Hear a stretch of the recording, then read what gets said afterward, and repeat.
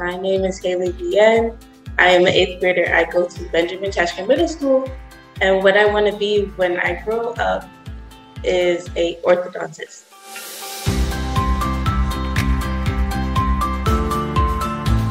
The reason I want to be an orthodontist is because I like to see people smile. I like to make people smile. So when people smile, you should be comfortable with your smile.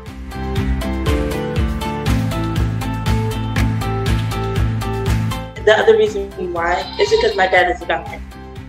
So him dealing with the human body and me dealing with teeth would be like, wow, I kind of want to follow, but also have my own path.